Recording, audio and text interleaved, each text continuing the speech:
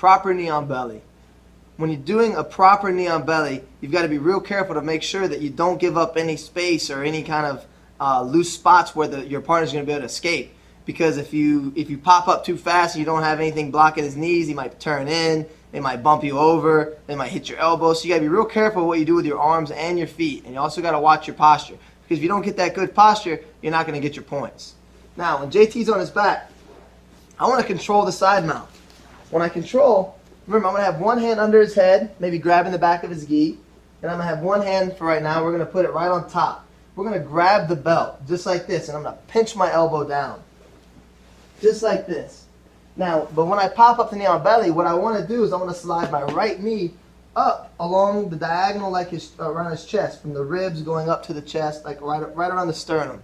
Now, I don't want to be all the way on the chest, and I don't want to be all the way on the belly. I want to kind of get a good mixture of both. That way I can kind of just crush the diaphragm, make it real hard for him to breathe.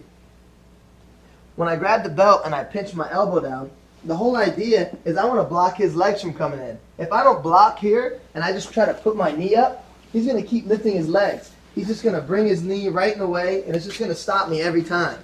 What I want to do is pinch this down and make like a wedge. And what I'm going to do is bring in between my ribs and my elbow is where my knee goes. That way his knee can't stop it. So I come under the head, I get the belt grip, or get the lapel grip, my belt grip or pant leg grip or anything right here around the hip with my elbow pinched down. Now, I'm going to slide my knee up, and when I'm ready to pop up, I'm just going to rotate, turn, and now notice how my foot is off the ground. It's pinched alongside his hip, and it's all the way across his chest. My other foot is out for base. The hand and the belt grip now can pull up tight to make sure that I've nullified all his escapes, his motions. It's too much pressure. He doesn't want to start moving right here because it just hurts too much. Now, what you got to be real careful of is don't leave your elbow out like this. He's going to grab it and try to roll you. So you want to make sure you have good base, good posture, get your points, and then work on to your next position, whether you're going for a submission or going to another, maybe mount or some other spot. From another angle.